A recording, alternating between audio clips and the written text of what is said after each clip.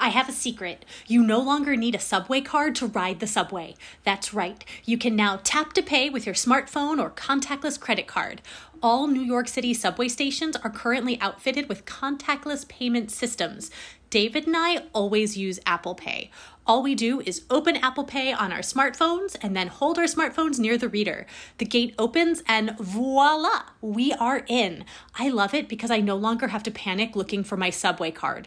The one downside is the system currently only supports single ride payment, so I don't get the potential discounts of a monthly or weekly unlimited subway pass.